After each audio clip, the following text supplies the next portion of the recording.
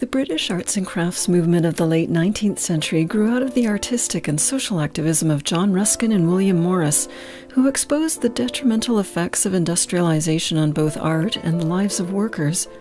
John Ruskin was a respected art critic, polymath, and social visionary who became the first professor of art history at Oxford in 1869. William Morris had a more hands-on approach to revolutionizing the applied arts, learning and reviving traditional practices in stained glass, tapestry weaving, printing, and natural textile dyes in his Morris and Company workshops. Both men decried the shoddy nature of factory-produced wares that flooded the already over-decorated parlors of the Victorian period, and called for a re-evaluation of what truly constituted a beautiful home. In his now famous dictum, Morris asked, "What else can we do to help to educate ourselves and others in the path of art, to be on the road to attaining an art made by the people and for the people, as a joy to the maker and the user? Believe me, if we want art to begin at home, as it must, if you want a golden rule that will fit everybody, this is it.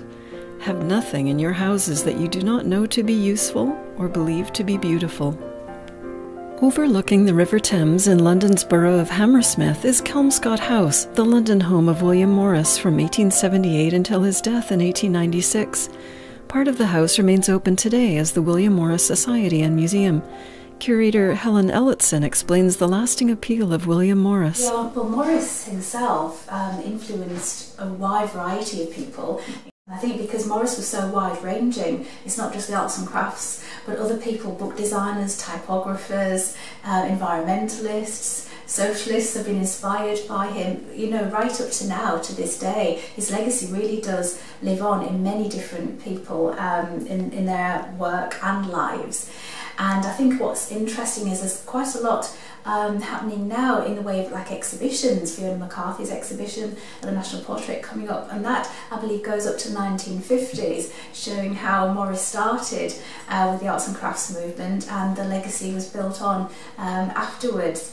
And I think what's so important about Morris is that what he believed in sort of shines through in the products that he made, and I think people have really taken that message to heart, and the idea that you have beautiful things in your home that would impact and have a really profound influence on your quality of life.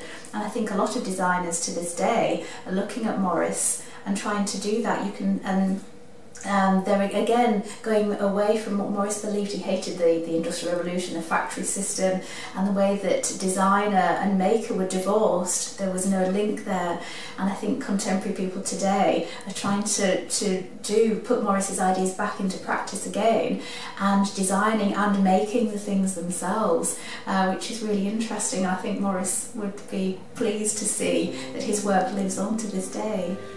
Ruskin and Morris critiqued the division of labor in factory production lines as dividing the souls of the men, women, and children who worked them. They went on to spearhead social movements to improve the working and living conditions of the lower classes. In 1871, Ruskin formed what would become the Guild of St. George, promoting art education and craft work to revive rural economies and challenge the model of unchecked industrial capitalism. William Morris had already established a guild system with shared profits at his Merton Abbey workshops, producing decorative arts for Morris and Company.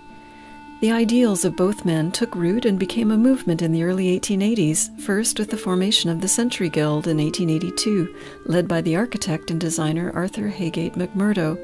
The Century Guild published an influential quarterly magazine, The Hobby Horse, which combined modern painting and design with literature.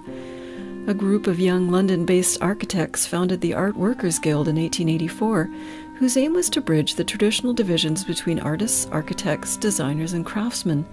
Uniting designers and artisans from a broad range of the applied arts, together they challenged the Royal Academy's preferencing of the so-called high arts, in which painting was elevated above all others. Prior to the Renaissance, this hierarchy did not exist in the same way, and the high work standards of woodcarvers, stonemasons, and illuminators was not relegated below that of painters. Social reform projects arose to counter appalling conditions of poverty, such as Toynbee Hall, which opened in 1885 in London's poorer East End. Part of the university extension movement, it gave Oxford and Cambridge graduates like C.R. Ashby access to the local community. Here, art would be a driving force in reform, and Ashby would go on to train East End Cockneys in the traditional arts of wood carving, metalwork, and blacksmithing to found his Guild of Handicraft in 1888. Also in 1888, the arts and crafts movement coalesced around the formation of the Arts and Crafts Exhibition Society, including designers, makers, and manufacturers. Their credo was that art is, or should be, an agent in the production of noble life. Society exhibitions began in 1888 and continued annually for 3 years, and then every 3 years thereafter. The exhibitions featured lectures and demonstrations given by its leading designers, such as William Morris, shown here at the Loom, lecturing on traditional weaving techniques, and sketched by his friend the artist Edward Burne-Jones. In 1893, the Society published an important series of essays by their most prominent masters in the British applied arts, which laid out standards of excellence in their respective fields, including woodworking, stained glass, ceramics, metalwork, textiles, and the publishing arts of manuscripts, bookbinding, and printing. While the movement had mainly begun in London in the 1880s, in the following decade it spread to Britain's industrial cities. Art workers' guilds and schools teaching the applied arts became active throughout the nation, including the Central School of Arts and Crafts in London, the Birmingham School of Art, the Keswick School of Industrial Art, and others in Manchester, Liverpool, and Glasgow. The arts and crafts design aesthetic can initially be difficult to pinpoint as the range of the applied arts it impacted is so broad. However, common to the diversity of work media was an ideal of truth to materials, clean, functional designs that allowed the natural beauty of the components to shine through and not be dominated by unnecessary ornamentation or surface treatment. Furniture, for example, was constructed from native woods, often with traditional woven rush seats, and the woodwork left unpainted in order to celebrate the wood's natural grain, color, and luster. Beautifully crafted joints were left exposed to celebrate the handmade craftsmanship of the piece. This return to simplicity characterized many of the arts and crafts designs, and indeed a broader approach to life espoused by its practitioners. They sought to counter the excesses of Victorian culture, and interior decoration in particular, by suggesting that less is more. It would go on to shape artistic and social movements in America and Europe, more so than other movements of its time, such as the aesthetic movement and the more decorative Art Nouveau. Art Nouveau found its fullest flowering in France, but had its leading designers in Britain also, including Charles Rennie Mackintosh and Archibald Knox.